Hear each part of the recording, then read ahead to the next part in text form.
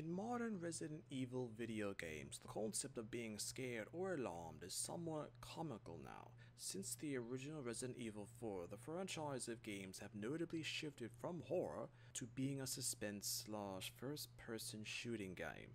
But the original intentions of the Resident Evil series were to be horror-based. Examples of shock or fear when playing used to be an important factor of the franchise before it was later abandoned, due in part to gamers having a higher tolerance or expectance of fear. When the original two Resident Evil games were developed and released by Capcom in 1996 and 1998, there were legitimately alarming scenes in both games of zombified dogs bursting through windows to chase the player. These were legitimate jump scares because gamers hadn't ever experienced such things before in a video game, and though it might seem comical or average now, these were legitimate jump scares at the time because gamers hadn't ever experienced such things before in a video game, and some would either just be walking as the character, exploring the area, and the dog attack would alarm them so they would just panic and run away through the character to anywhere safe.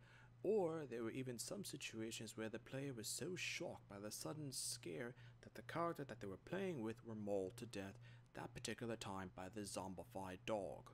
The realization in-game to the player that there might be the possibility that there was nowhere safe in the game, in the area that they were possibly exploring, and for them to always be alert to what might happen. Even though in the original games the player didn't have to fear every possible wandering or situation through the said map that they could be attacked, those particular dog attacks gave them the impression that there might be a possibility of that.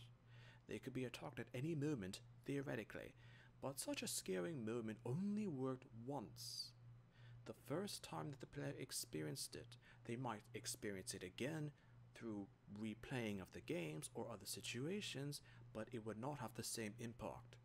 That's why there were only dog attacking moments such as this in the first two games, because gamers would experience it for the first time as mentioned, and in later games, playing the experience, they'd be used to it and prepared for the scare. It would no longer work. For something as simple as a zombified dog jumping through a window to attack or chase down a player, that was a monumental moment in gaming.